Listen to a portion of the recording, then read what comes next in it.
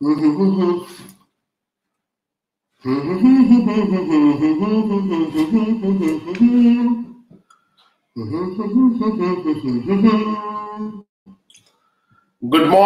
good morning, good morning, good morning, good morning, good morning, good morning. Hi, good morning. Good morning, good morning, good morning, good morning. तो good morning student, 15 अप्रैल की सुबह 9 o'clock class शुरू हो चुकी है। सारे बच्चे ही good morning करने के बाद अटेंडेंस देना शुरू कर देंगे, जो कि हमारा सिस्टम बन चुका है अब। तो सब लोग अटेंडेंस देना शुरू कर दें, फटाफट अटेंडेंस। क्लास शुरू हो चुकी है, क्लास शुरू हो चुकी है।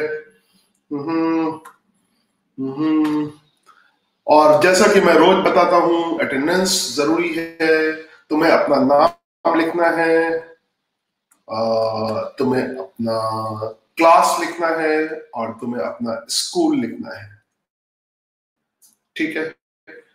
तो इस नए चैनल पे, पीपी सवानी का नया चैनल निर्वाणा एजुकेशन पे सभी बच्चों का वेलकम करता हूं, मोस्ट वेलकम। तो कुछ बच्चे पहले उस चैनल पे गए होंगे, मगर उस चैनल की लिमिट खत्म हो गई है, इसलिए इस चैनल पे आना पड़ा। Standard 7, name, class and school, SCHOOL, ठीक है। Name, class and school. चलो, जब तक बाकी बच्चे लाइव होते हैं, जो बच्चे लाइव हो चुके हैं उनका थोड़ा सा फायदा करा दूं, उनसे 2-4 क्वेश्चन पूछ लूं, और जो बच्चे देर में लाइव होंगे उनको वो मार्क्स नहीं मिल पाएंगे, ठीक है। या जो भी है, टेस्ट भी तुम्हें करना है और मार्क्स भी तुम्हें देना है, ठीक है। ओके।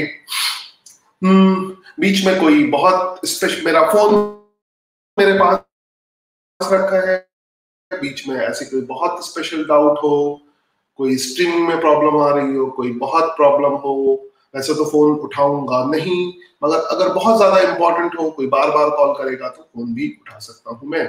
फोन मैंने रखा है साइलेंट पे। फिर भी उनसे भी कांटेक्ट कर सकते हो मेरे से। मेरा नंबर है 9726914838। सो फोन से कांटेक्ट कर सकते हो और प्रॉब्लम भी पूछ सकते हो मीनवाइल, है ना। कोई बहुत प्रॉब्लम है, नहीं तो क्लास के बाद भी प्रॉब्लम पूछ सकते हो। जस्ट क्लास के बाद फोन से भी कोई चीज समझ में नहीं आई, कोई और सजेशन देना है कि कोई टॉपिक रिपीट करवाना है, या कुछ भी सजेशन के लिए, जस्ट आफ्टर क्लास। क्लास के बाद तो मैं फोन अटेंड कर ही लूंगा, मगर क्लास के बीच में मुश्किल होता है थोड़ा, मगर फिर भी अगर कोई साउंड नहीं आ रहा, कोई ऐसी प्रॉब्लम है, तो यू कैन कॉल मी। तो क्लास का टाइम शुरू हो चुका है, काफी बच्चे आ चुके हैं, तो उन बच्चों के लिए पहले 2-4 टॉपिक का टेस्ट ले लिया जाए। और जैसे सब बच्चों को पता है, 6th की ज्योमेट्री हम लोग खत्म कर चुके हैं। 6th की geometry, good morning for every, 6th की ज्योमेट्री हम लोग खत्म कर चुके हैं। और जैसा कि जब तक हमारा ये लॉकडाउन चल रहा है, तब तक हम एक अलग तरह से पढ़ेंगे, लाइव स्कूल का कंसेप्ट है, लाइव स्कूल की तरह से पढ़ेंगे। तो मैं अपनी शक्ल दिखाता हूँ।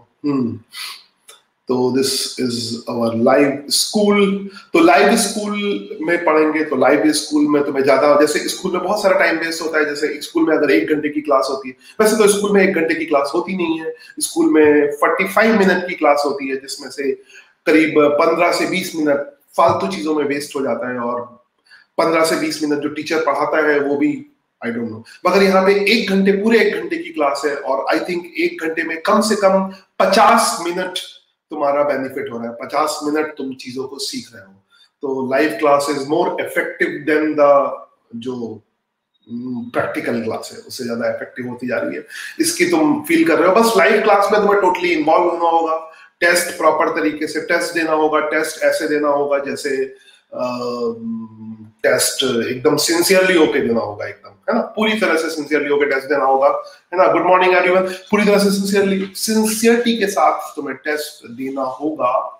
और जितना तुम टेस्ट प्रैक्टिस करोगे, उतना तुम्हारे परफॉर्मेंस इंक्रीज करेगा। तो जैसा कि अब बात तुम्हें समझ में आ गई होगी, हम लोग 6th 7th 8th का जो सीक्वेंस है टॉपिक पढ़ रहे थे। 6 का ज्योमेट्री हमने खत्म कर दिया है, 6 के ज्योमेट्री के टॉपिक्स खत्म कर दिए हैं। 2 टॉपिक जो ज्योमेट्री के में है बुक में देख सकते हो।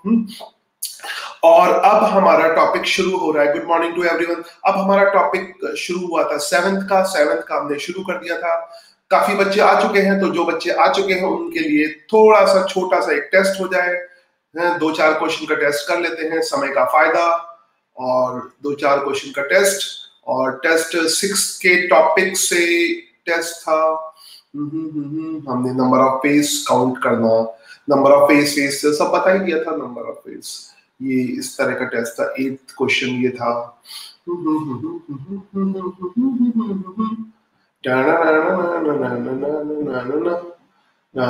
6 के जितने मेरे पास क्वेश्चन थे, करीब करीब सारे क्वेश्चन के मैंने टेस्ट ले लिए हैं। एक बार रिवीजन ऐसा दिखा रहा हूँ। ये सब हमने सिखाया है। एंगल मेजर करना, बहुत सारे क्वेश्चन क्लास में पूछे हैं, तो एक बार पुरानी यादें ताजा हो रही हैं। और इतना ज्यादा पूछ लिया है कि आई डोंट थिंक कि 6 से अब पूछने लायक कुछ भी है। तो जब 6 से पूछने लायक नहीं है तो 6 के क्वेश्चन पूछने लायक नहीं है। ये थोड़ा मजेदार है। एक शुरू में ही डिफिकल्ट क्वेश्चन, मुझे जूम स्टार्टिंग में, हाँ, जूम इन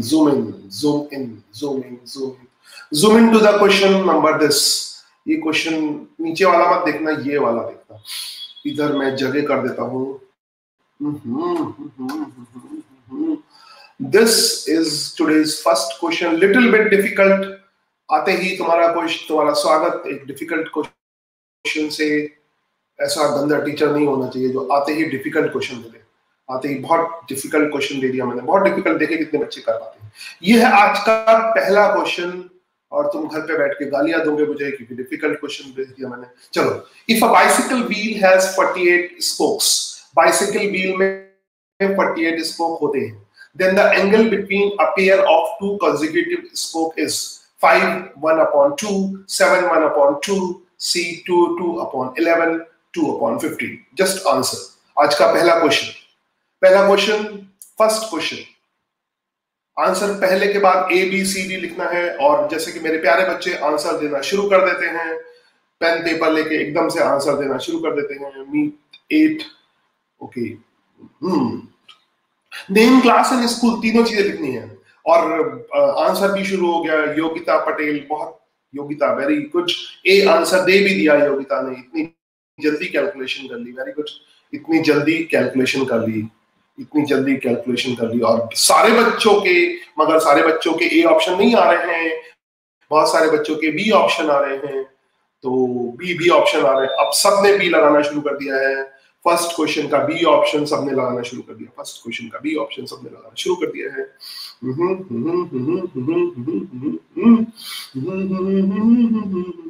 चलो मैं सॉल्व करता हूं। फर्स्ट क्वेश्चन का आंसर क्या होगा ये देखते हैं।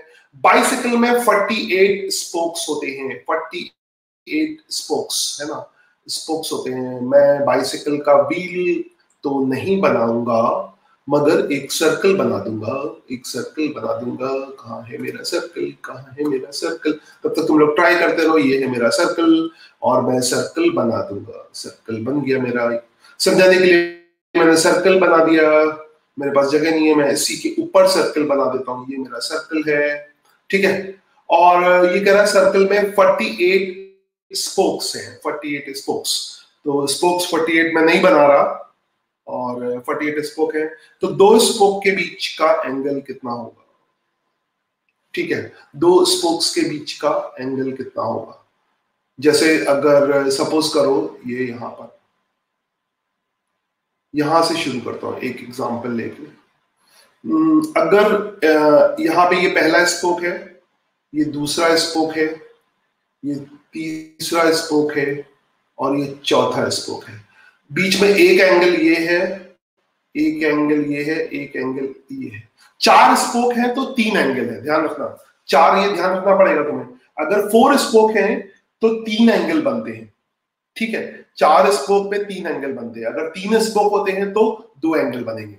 यानी इसका मतलब अगर 48 स्पोक है तो 40, यानी पूरा सर्कल का एंगल तुम्हें पता होगा। पूरे सर्कल का कितना होता है? आई थिंक ये थोड़ा सा डिफिकल्ट क्वेश्चन है, मगर सारे बच्चों को पता होगा कि पूरे सर्कल का एंगल कितना होगा, 360 डिग्री। ठीक है, 360 डिग्री पूरे सर्कल का एंगल होता है। तो इसका मतलब 48 अगर स्पोक है, ऐसे देख लो, अगर 4 स्पोक है तो 3 एंगल्स मिल जाएंगे, एक कम मिलता है। 4 स्पोक में 3 एंगल्स, 3 एंगल मिलते हैं, 3 इक्वल एंगल मिलते हैं। अगर सारे इक्वल एंगल ले ले, थीटा, सब बराबर एंगल होंगे क्योंकि स्पोक बराबर एंगल पे होते हैं, तो थीटा, तो 4 में 3 एंगल्स मिलते हैं, मतलब 3 थीटा मिलते हैं। अब यहाँ पे 48 स्पोक्स है, 48 स्पोक है, तो ऑब्वियसली 47 एंगल मिलेंगे, 47 एंगल मिलेंगे। तो इसका मतलब ये हो जाएगा 47 into theta is equal to कितना हो जाएगा, 360 डिग्री, 360 डिग्री, 360 डिग्री। तो थीटा इज इक्वल टू क्या आ जाएगा, 360 upon 47, 360 upon 47। I think 360 upon 47 कौन सा है, इसको कैंसिल कर सकते हो, it is 2/15।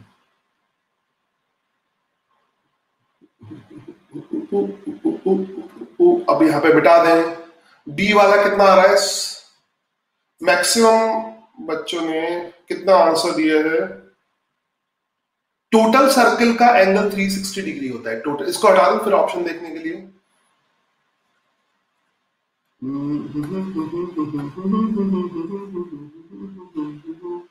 Then angle between pair of 2 consecutive, तो एंगल आएगा 360 अपॉन 47। अब 360 अपॉन 47 इसमें किससे मैच कर रहा है, you have to find 360 upon 47। तो एक एक वैल्यू देख लें, ये कितना हो जाएगा, 7 टू जा 14 प्लस 15/2 हो जाएगा, ये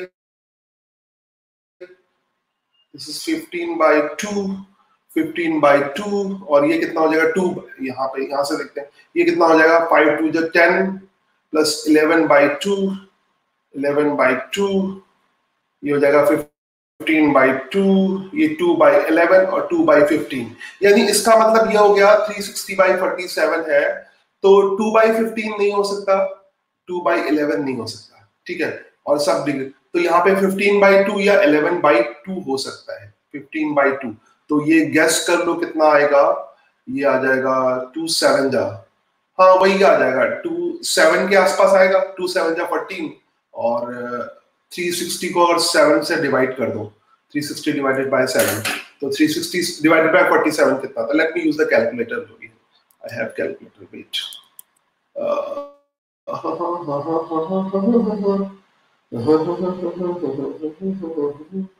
मेरा कैलकुलेटर कहाँ गया, मेरा कैलकुलेटर कहाँ, ये है,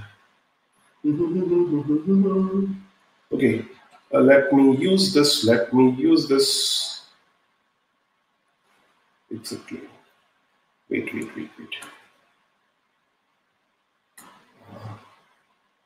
किस स्क्रीन में आ गया,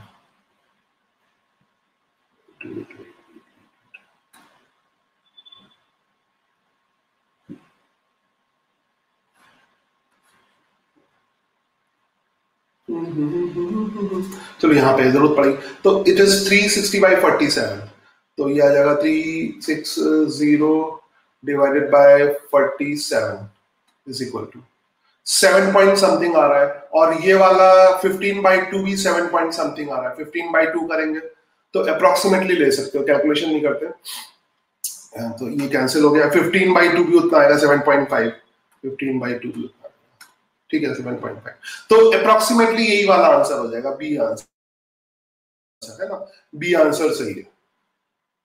तो ये मैंने अप्रोक्सीमेटली बी वाला आंसर, तो थोड़ा सा डिफिकल्ट क्वेश्चन दे दिया, बाकी सब देख लेना कैलकुलेशन वगैरह करके। तो फर्स्ट का आंसर बी होगा, जिसने सही लगाया वो अपने आप को +4 दे दे, और जिसने गलत लगाया -1 और 0, ठीक है। तो काफी बच्चे आ चुके हैं, अब हम 7th क्लास का अगला टॉपिक स्टार्ट करते हैं। लेट्स स्टार्ट 7th क्लास का जो टॉपिक है, नेक्स्ट टॉपिक शुरू करते हैं। 7th क्लास का टॉपिक, आते हैं टॉपिक पर। नाउ सपोज हमारे पास 2 लाइंस हैं, ये 2 लाइंस हैं, इस तरह से 2 लाइंस हैं, ठीक है, ऐसे दो लाइंस है और ये दो लाइन एक दूसरे को इंटरसेक्ट करती हैं, ठीक है, +4 वेरी गुड। ये दोनों लाइनें ए बी और सी डी, एक क्वेश्चन का टेस्ट हो चुका है, हम कोशिश करेंगे कि 10 क्वेश्चन का टेस्ट ले लें, ठीक है, बीच बीच में। तो ए बी और सी डी, अब चल रहा है 7th का टॉपिक, 7th में सेम टॉपिक, हमने 6 का लाइन एंड एंगल पढ़ा, अब 7th का लाइन एंड एंगल पढ़ेंगे। 8th में लाइन एंड एंगल नहीं है, ठीक है, 7th के अब 7th के ज्योमेट्री के जितने भी टॉपिक है वो कवर करके 8th में शायद क्वाड्रिलेटरल वगैरह है तो वो देखेंगे, ठीक है। तो चल रहा है, तो ये दो लाइन है एक दूसरे को इंटरसेक्ट करती है, ठीक है। तो measure of angle DOB, DOB का जो मेजर है साथ में देखते जाएंगे, दैट इज 70 डिग्री। ये डीओबी का जो मेजरमेंट है वो 70 डिग्री है, ये 70 डिग्री है। मेजरमेंट ऑफ डीओबी सबको समझ आ रहा है ना, हिंदी वालों को या गुजराती वालों को, जो भी है। एंगल डीओबी का जो मेजरमेंट है वो कितना है, 70 डिग्री। एंगल डीओबी का मेजरमेंट 70 डिग्री है। इसमें इस टॉपिक का नाम है वर्टिकल एंगल, वर्टिकल एंगल है ना, इस टॉपिक का नाम है वर्टिकल एंगल। तो डीओबी का मेजरमेंट है 70 डिग्री। इसके जस्ट अपोजिट वाला, ये इसके 70 डिग्री है, DOB, angle DOB and angle DOA, DOB and D, इनको क्या कहेंगे, इनको एडजेसेंट एंगल कहेंगे। एंगल डीओबी और DOA, these are adjacent angle, है ना, DOB and DOA are adjacent angle. ये दोनों एक साथ साथ हैं, जो एंगल साथ साथ होते हैं वो एडजेसेंट एंगल होते हैं, जो साथ साथ हैं वो एडजेसेंट एंगल है, ठीक है, साथ साथ है वो एडजेसेंट एंगल है। तो ये दोनों साथ साथ है, ये एडजेसेंट एंगल है। नाउ तो 70 डिग्री इसका एडजेसेंट एंगल, एडजेसेंट साथ वाला एंगल है ना, साथ वाला एंगल। दूसरा अगर हम बात करें एंगल ओ ए बी की, इसको स्ट्रेट एंगल कहते हैं। जैसे जो 180 डिग्री एंगल होता है उसको स्ट्रेट एंगल कहते हैं। ये straight line, straight line AOB सबको पता है, इसको हम स्ट्रेट लाइन कहते हैं। तो एओबी इज स्ट्रेट एंगल या you can say straight line. तो स्ट्रेट लाइन का जो एंगल है 180 डिग्री हो जाएगा और ये पूरा एंगल 180 डिग्री हो जाएगा। सो ये जो पिंक वाला एंगल है 180 डिग्री है। तो जो दूसरा वाला एडजेसेंट एंगल है, measure of angle AOB, measure of angle AOB is equal to measure of angle DOA, angle DOA. वैसे बहुत सिंपल है, बस खाली लिखने की स्टाइल बता रहा हूं। Measure of angle DOA plus measure of DOA हो गया, plus measure of angle plus measure of angle DOB, DOA plus DOB, DOA plus DOB, ठीक है, डीओए प्लस डीओबी।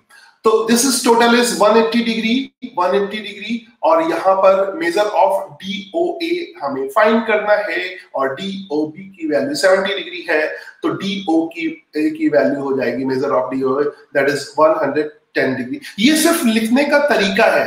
अगर स्कूल में लिखने को आ गया, वैसे तो हम ओरली कर सकते हैं, मगर ओरली कॉपी पे नहीं लिख सकते ना।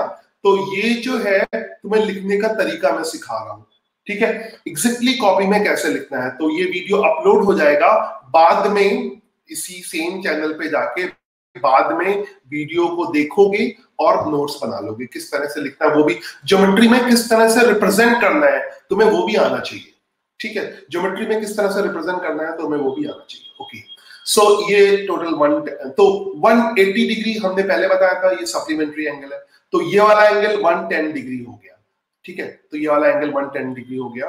नाउ इसको इधर ले आता हूं। Now angle AOD, angle AOD, AOD and angle AOC, angle AOD, AOD ये वाला एओडी, एंगल एओसी, ध्यान से एओडी है ना, एंगल एओसी।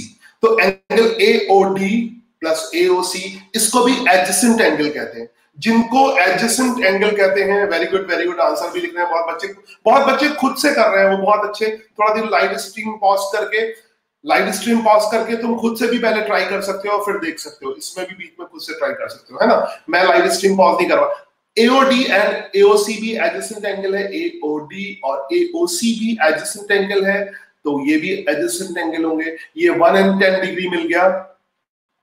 ये टोटल जो सीओडी एंगल है ये 180 डिग्री होगा, सीओडी एंगल।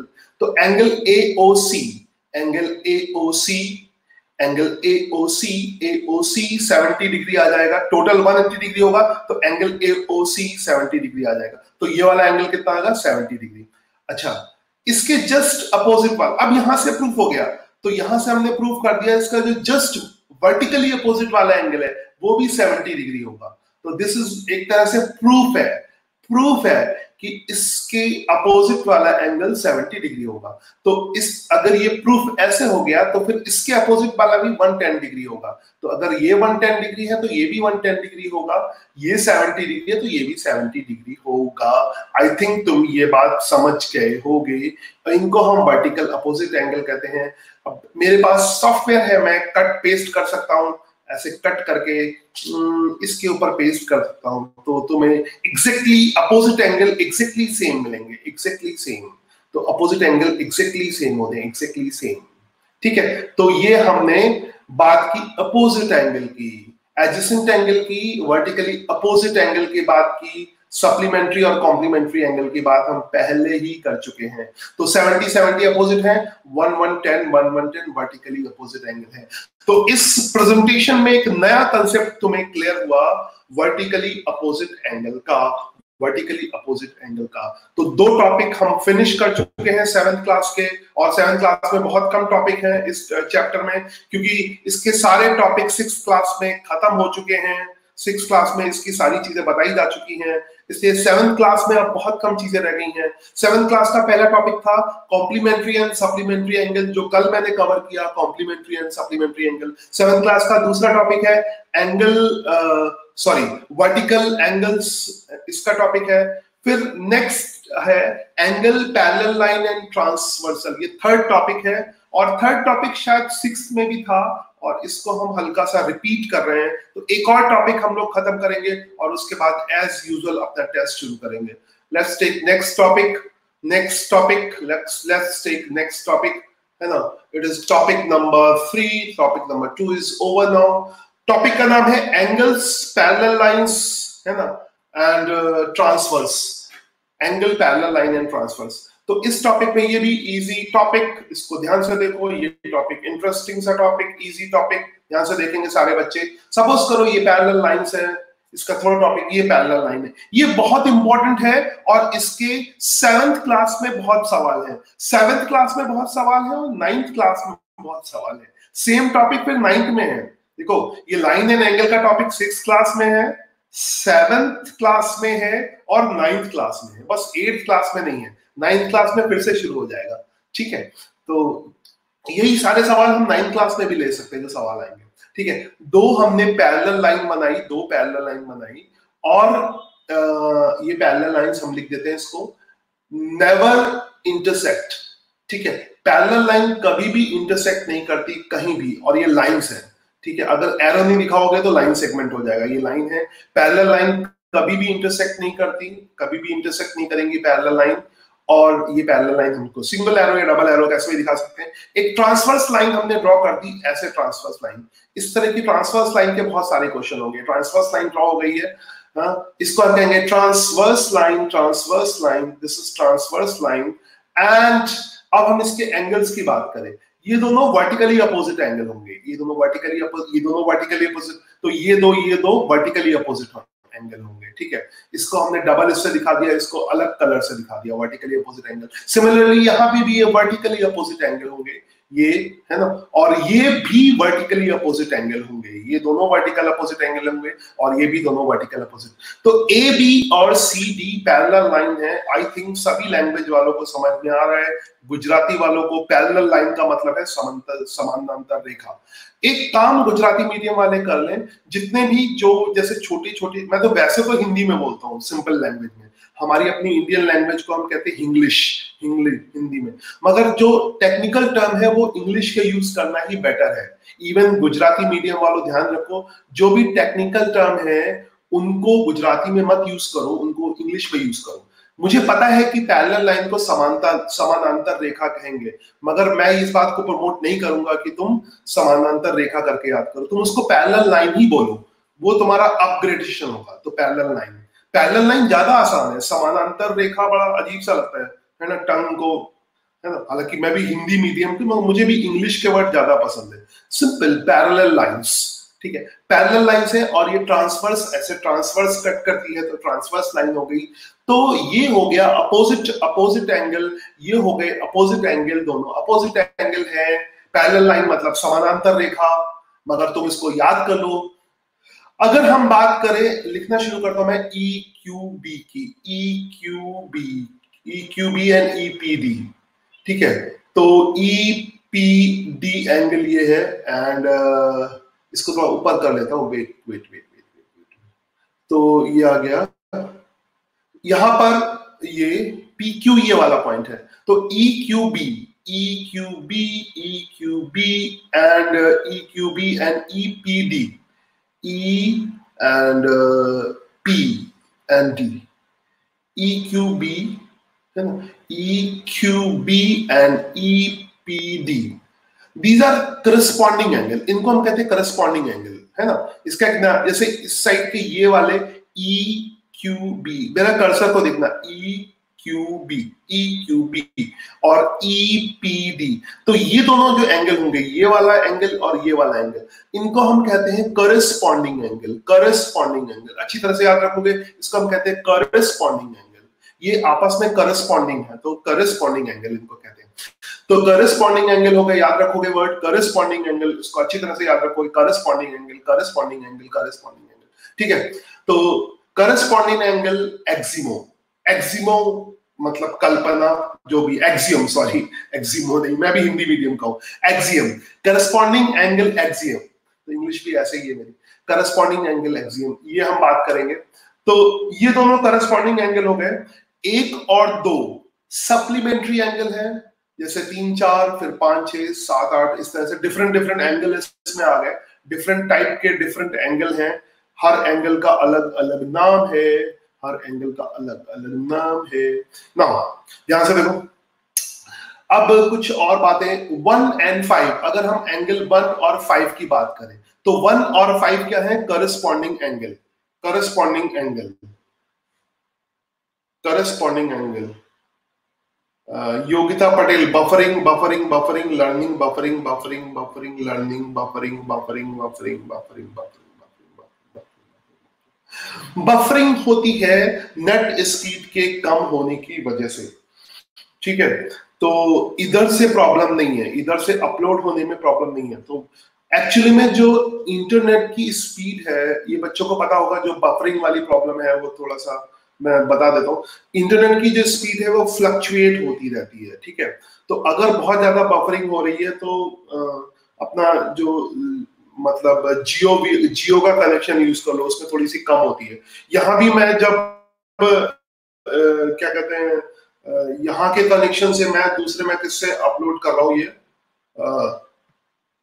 ठीक है, ये जिससे अपलोड कर रहा हूँ, मेरे पास 3 कनेक्शन है, तो मैं जियो से अपलोड कर रहा हूँ। जियो से मेरी भी बफरिंग नहीं होती है, ठीक है। बाकी सारों से रुक जाता है बीच में या बफरिंग होती है, तो जियो से बफरिंग नहीं होती है, ठीक है। तो अगर बफरिंग हो रही है तो जियो ट्राई करो, क्योंकि मैं अपलोड करने के लिए जियो ट्राई कर रहा था, ठीक है। तो वो यहाँ से प्रॉब्लम नहीं है, क्योंकि यहाँ से एकदम बढ़िया स्ट्रीमिंग हो रही है बीच में, क्योंकि यहाँ से अगर प्रॉब्लम होती है तो स्ट्रीमिंग रुक जाती है, ठीक है। और वैसे भी कुछ छूटेगा नहीं, क्योंकि अपलोड हो जाएगा, तो वो सेक्शन दोबारा से देख सकते हो, ओके। चलो, बट मेरे साइड में मेरी तरफ से नो प्रॉब्लम, ओके। नाउ इधर से अपलोड होने में कोई प्रॉब्लम नहीं हो रही है। नाउ करस्पॉन्डिंग एंगल की बात की, करस्पॉन्डिंग एंगल 1 और 5 करस्पॉन्डिंग एंगल है, 1 और 5 करस्पॉन्डिंग एंगल है, और 4 और 8 भी करस्पॉन्डिंग एंगल है। ये करस्पॉन्डिंग एंगल बार बार यूज होगा, 4 और 8 भी करस्पॉन्डिंग एंगल है, 2 और 6 भी करस्पॉन्डिंग एंगल है। याद रखो, थोड़ा सा गुजराती मीडियम वालों अगर इसको देख रहे होगे, तो करस्पॉन्डिंग एंगल को क्या कहते हैं गुजराती में, प्लीज तुम देख लेना, मुझे याद नहीं है करस्पॉन्डिंग एंगल, और तुम गुजराती में देख के फिर उसको इंग्लिश में याद करना। इंग्लिश से गुजराती की तरफ मत जाओ, जो सिंपल है उसको मत ट्राई करो, जो डिफिकल्ट पड़े लाइफ में हमेशा याद रखो, जो चीज तुम्हें थोड़ी सी डिफिकल्ट लगे उसको ट्राई करो। जितना डिफिकल्ट चीजों को ट्राई करोगे उतना सक्सेस होगे, थोड़ा सा डिफिकल्ट होना चाहिए। तो मेरा सजेशन है वो गुजराती से इंग्लिश की तरफ जाओ।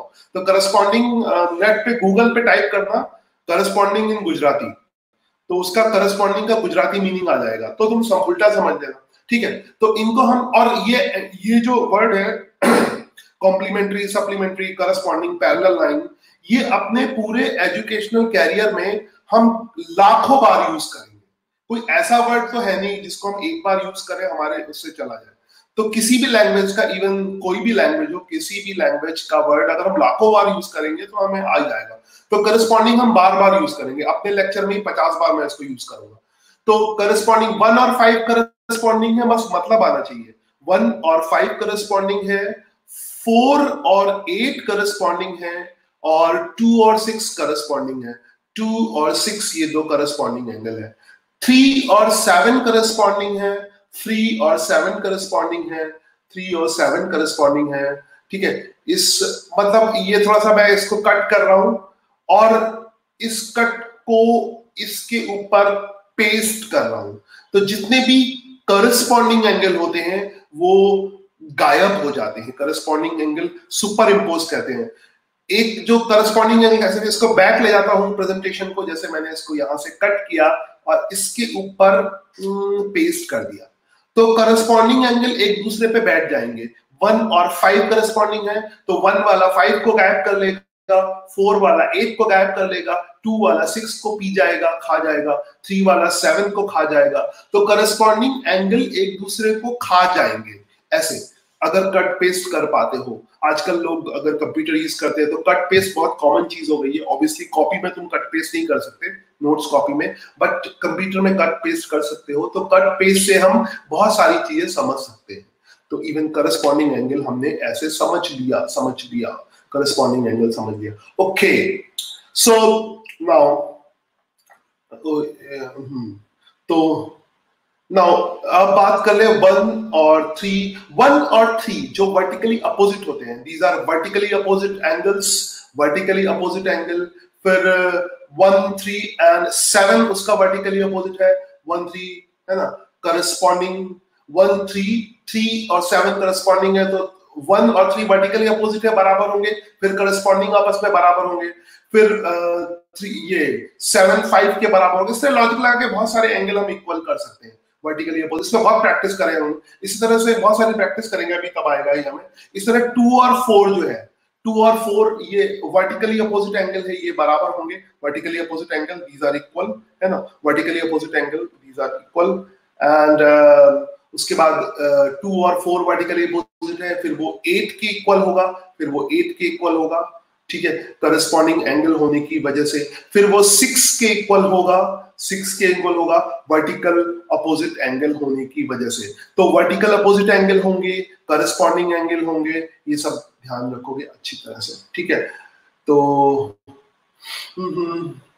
Interior angles, alternate interior angles, जैसे 3 और जैसे 5, 3 और 5 को, 3 और 5 ये आ गया। एक नया वर्ड और आएगा, this is alternate interior angle, this is a new word मैं लिख रहा हूं, अल्टरनेट इंटीरियर एंगल्स। जैसे 3 और 5 अल्टरनेट इंटीरियर एंगल है, अंदर के अल्टरनेट, तो अल्टरनेट एंगल्स भी बराबर होते हैं, ये एक नया टर्म आ गया। तो यहाँ पे ये अल्टरनेट इंटीरियर एंगल्स हो गए। तो कौन कौन से एंगल हो गए? 3 और 5, ये 3 और 5 ध्यान से देखना कर सकते हो। इसी तरह से 4 और 8, 4 और 8, 4 and these are alternate interior angles, 4 alternate angles ही बोल दो, 4 और 8 angles are alternate angles, ठीक है। तो ये डिफरेंट टाइप के एंगल है। 4 तो सॉरी, अल्टरनेट एंगल आपस में बराबर होंगे, 4 और 8 आपस में बराबर होंगे, तो बहुत सारे एंगल हैं जो बराबर होंगे। तो 8 को हम एंगल, जैसे अगर हम एंगल 4 और एंगल 8 बराबर हैं, तो ये एंगल 8 है और ये वाला एंगल 4 है, these are equal। और इसको हम लिख सकते हैं एंगल 8 को 180 डिग्री माइनस एंगल 5, एंगल 8 को लिख सकते हैं 180 degree minus 5, and that is equal to 4, 180 degree minus 5, that is equal to, एक मिनट यहाँ पे,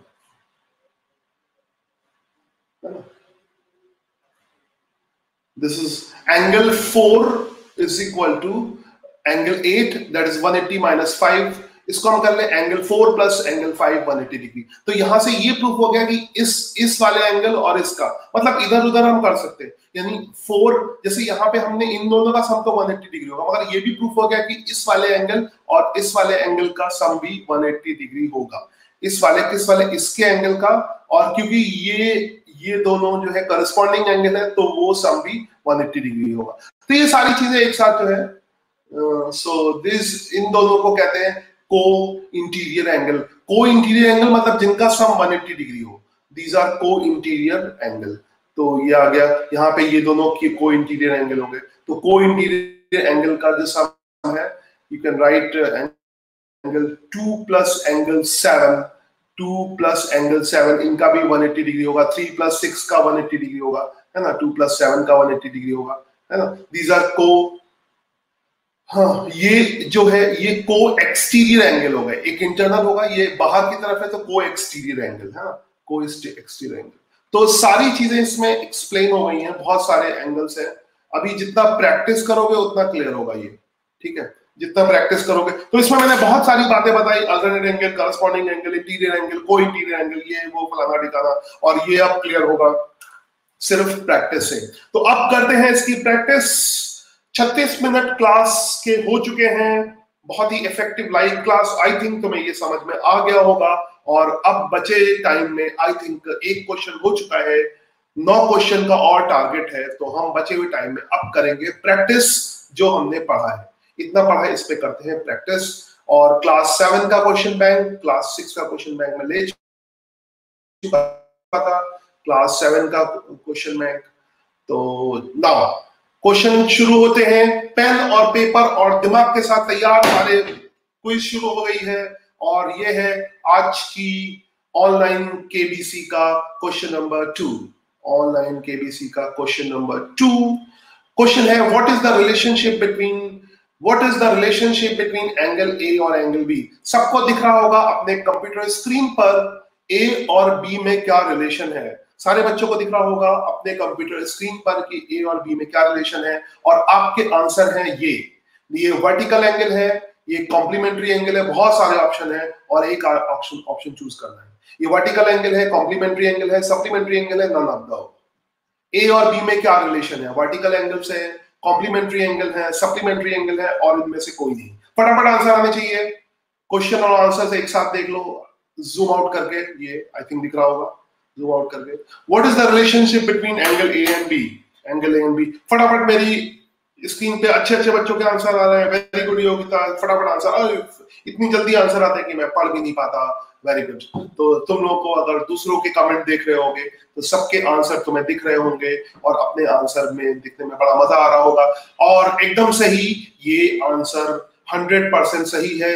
ये वर्टिकल एंगल है और मार्किंग उसी तरह से +4 सही होने पे, गलत होने पे -1 और कुछ ना करने पे 0। ठीक है, हाँ। और आंसर तुम सारे मार्क्स बाद में कमेंट सेक्शन में ऐड करोगे। कोई बच्चा बीच में मार्क्स ऐड नहीं करेगा, बीच में मार्क्स मत करना। जब 10 क्वेश्चन का पूरा 40 मार्क्स का टेस्ट हो जाए ना, उसके जस्ट बाद। ठीक है, चलो ये क्वेश्चन हो चुका है। नेक्स्ट क्वेश्चन को मैं जूम इन करता हूं। What is relation between angle A and B. Angle A और बी में क्या रिलेशन है, सब लोग जूम इन करके बता दो। एंगल ए और बी में क्या रिलेशन है, what is relation between angle A and angle B. Angle A और एंगल बी में क्या रिलेशन है।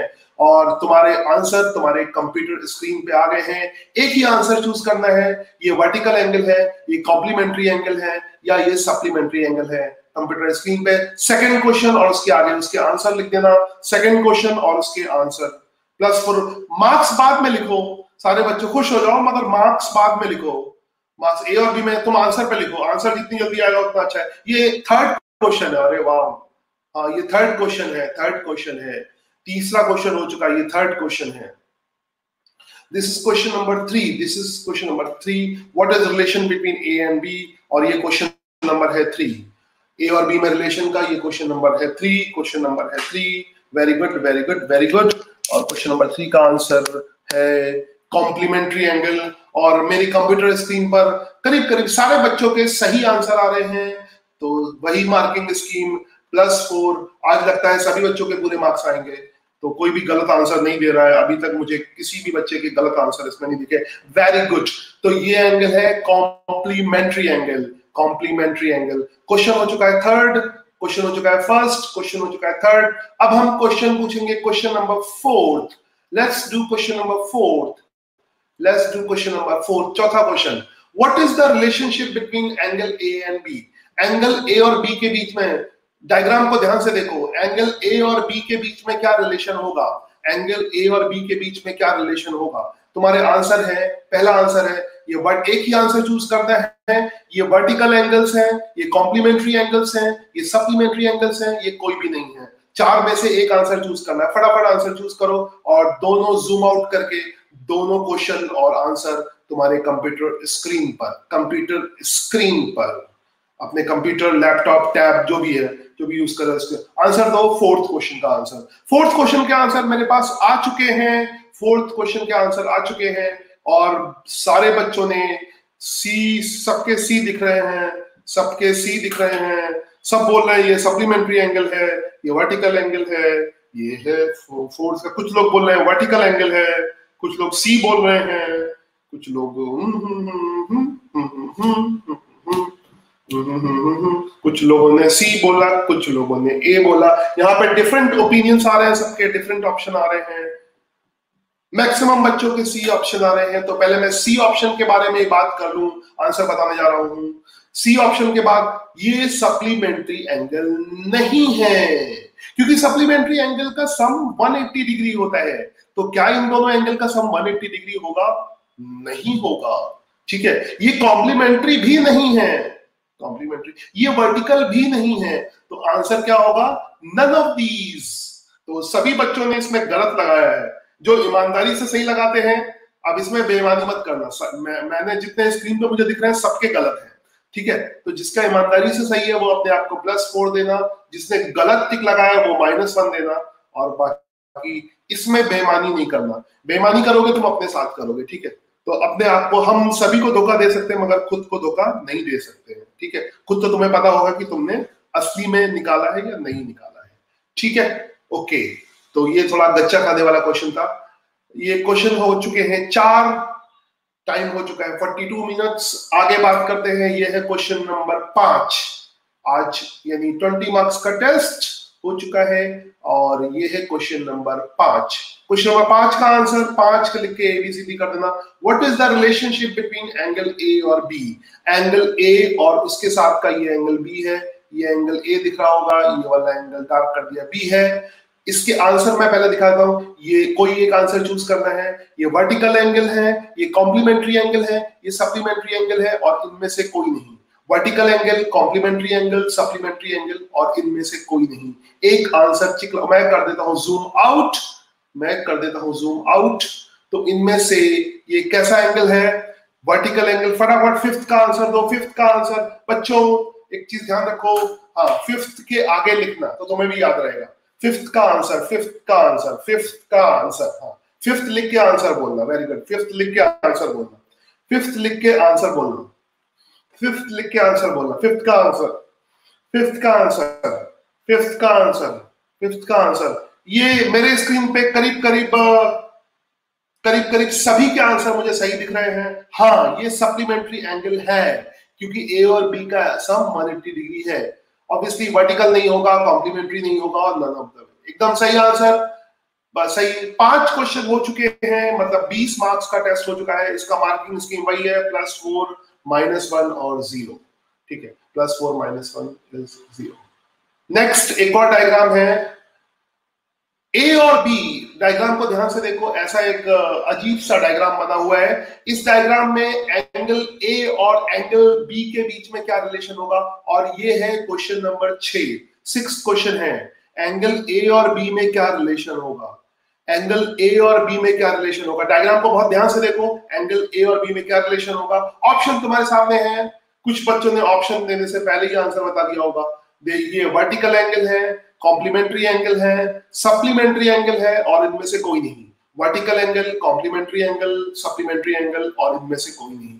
Vertical angle, complementary angle, supplementary angle, और इनमें से कोई नहीं। ठीक है, वर्टिकल एंगल। तो यहां पर ध्यान से बताओ, ये किस तरह के एंगल है, जूम आउट कर देता हूं मैं। ऑप्शन फटाफट बताओ, फटाफट बताओ, फटाफट बताओ, फटाफट बताओ, जल्दी से बताओ, जल्दी से बताओ। और मेरे सामने मुझे एक भी आंसर गलत नहीं दिखाई दे रहा है, सही आंसर है, एकदम सही आंसर दिया है। इसका आंसर है ए, क्योंकि ये अपोजिट है और उनको कहते हैं वर्टिकल एंगल। सारे बच्चे बहुत अच्छी तरह से vertical angle, complementary angle, supplementary angle ये सब समझ चुके हैं, समझ चुके हैं, समझ चुके हैं, समझ चुके हैं। तो काफी क्वेश्चन हम कर चुके हैं, कर चुके हैं, कर चुके हैं, कर चुके हैं, कर चुके हैं, कर चुके हैं। और मेरे पास बहुत क्वेश्चन का कलेक्शन, मेरे पास और भी क्वेश्चन है। फिर से आते हैं, अगला एक डायग्राम देखते हैं। ये हो गया। नेक्स्ट डायग्राम देखते हैं। नेक्स्ट डायग्राम ये था क्वेश्चन नंबर, ये रिपीट हो रहा है नहीं, ए और बी ये शायद हम कर चुके हैं। ये जो भी है, क्वेश्चन नंबर ये तो हो चुका है। क्वेश्चन नंबर कौन सा था? 6 हो चुका ना, एक मिनट, ये बीच में, हाँ ये शायद रिपीट 6 हो चुका है। बीच में एक डायग्राम ये है, मगर यहाँ पे रिपीटिशन जैसा आ गया है, यहाँ पे रिपीटिशन जैसा आ गया। हाँ ये भी रिपीटिशन जैसा लग रहा है, ये ऐसा रिपीट हो गया। चलो कोई बात नहीं, यहां से करते हैं।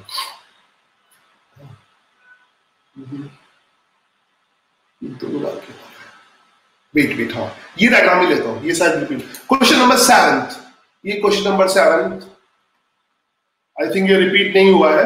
क्वेश्चन नंबर 7, यहाँ पे ए और बी में क्या रिलेशन होगा? ऐसे ए और बी में क्या रिलेशन है? Relation between A and B. ए और बी में फटाफट आंसर दो, 7 का आंसर दो। ए और बी में क्या रिलेशन है? ए और बी वर्टिकल एंगल है, कॉम्प्लीमेंट्री एंगल है, सप्लीमेंट्री एंगल है, और उनमें से कोई नहीं। ए और बी में क्या रिलेशन है? ए और बी में क्या रिलेशन है? Vertical angle, complementary angle, supplementary angle, और इनमें से कोई नहीं। ठीक है, vertical angle, complementary angle, supplementary angle, और इनमें से कोई नहीं। ए और बी में रिलेशन। 7th का आंसर लिखो कंप्यूटर स्क्रीन पर। 7th का ऑप्शन दिखाता हूं, vertical angle, complementary angle, supplementary angle, और इनमें से कोई नहीं। सोच समझ के आंसर दो। इस छोटे से क्वेश्चन में मुझे 7th के, कुछ बच्चों के 5th के आंसर दिखाई दे रहे हैं। 7th के आंसर बताओ, 7th कैसे हैं? 7th में ये डायग्राम है, ए और बी कैसे एंगल होंगे? ए और बी कैसे होंगे? कई बच्चे इसमें गलती कर रहे हैं। 7th में बहुत सारे बच्चे गलती कर रहे हैं। ए और बी में रिलेशन पूछा है भाई, ए और बी में रिलेशन पूछा है, तो गलत क्यों बता रहे हो? ए और बी में रिलेशन कैसा होगा? वाह, सारे बच्चों के गलत है। सप्लीमेंट्री थोड़ी ना है, सप्लीमेंट्री में तो सम 180 डिग्री होता है। ये पता नहीं इस क्वेश्चन में तुम्हें क्या हो गया।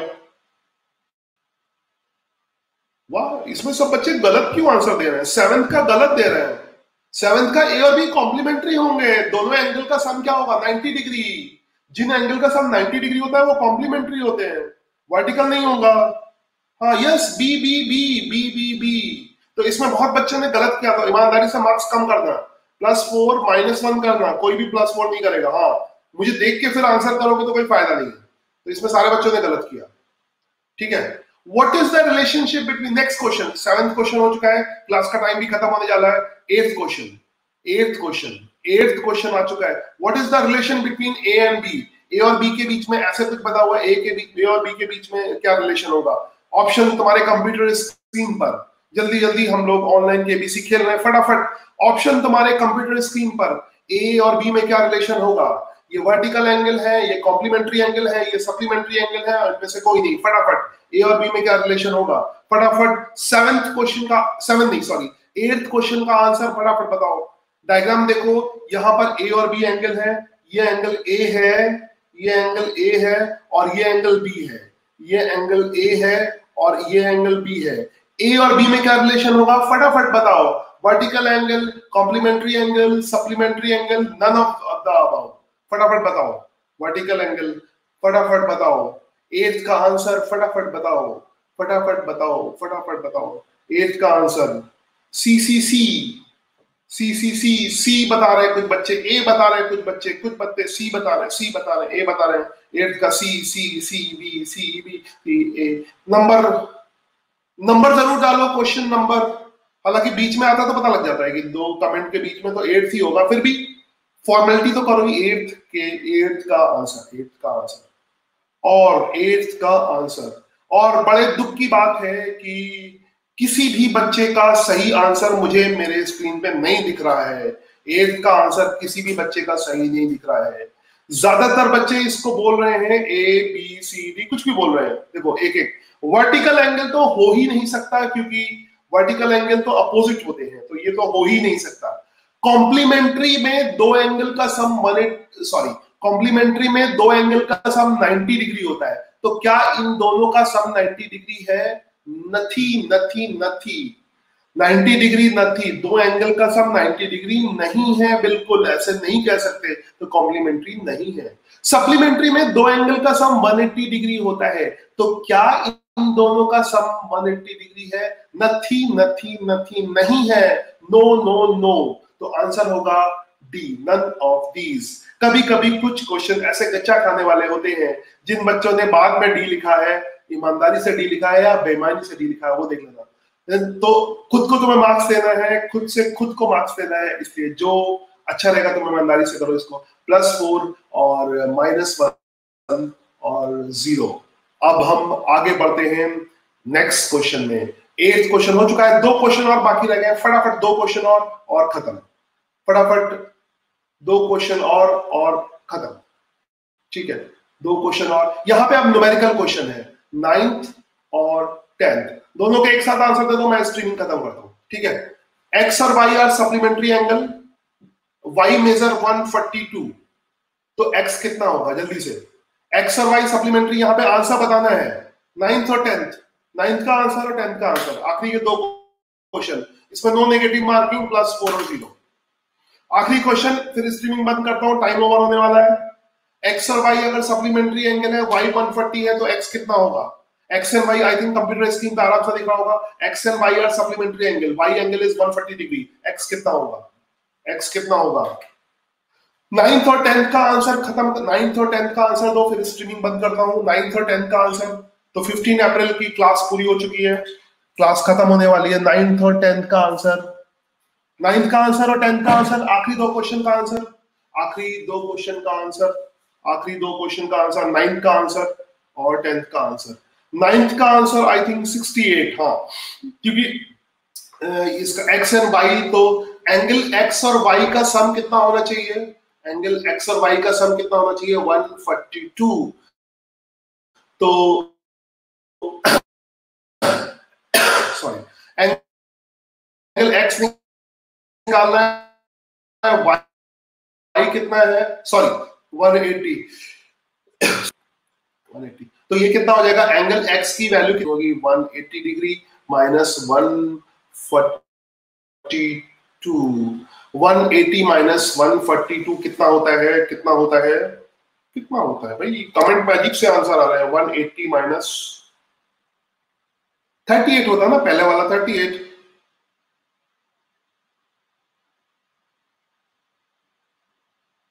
68 कहां से हो जाएगा? 180 में से 142 जाता है तो कितना बचेगा? 10 में से 2 गया 8, 7 में से 4 गया 3, 38 होगा, 38 डिग्री, ठीक है। नेक्स्ट 10th क्वेश्चन का बताओ, कॉम्प्लीमेंट्री, कॉम्प्लीमेंट्री एंगल, कॉम्प्लीमेंट्री 32 क्यों होगा? 38 होगा ना भाई, 180 होना चाहिए, 10 में से 2 8, ठीक है, 38 होगा। हाँ, दूसरे वाले का, हाँ 23। एंगल ए और बी का सम कितना होना चाहिए? कॉम्प्लीमेंट्री में कितना होना चाहिए?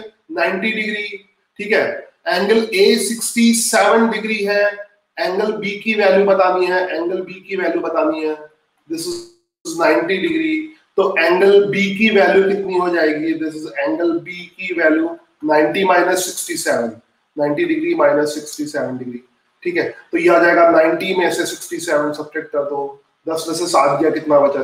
3, और यहाँ पे 6 2 8, 23, इसका आंसर आएगा 23, ठीक है। ओके, 23, 38 एंड 23, इसमें कोई भी नेगेटिव मार्किंग नहीं है, यहाँ पे +4 एंड 0 और +4 एंड 0, ठीक है, कोई नेगेटिव मार्किंग नहीं, सही भरा हो तो +4 देना। इस तरह से टेस्ट 40 मार्क्स का हो चुका है। सभी बच्चे 40 में से कितने नंबर मिले उनको कमेंट करें।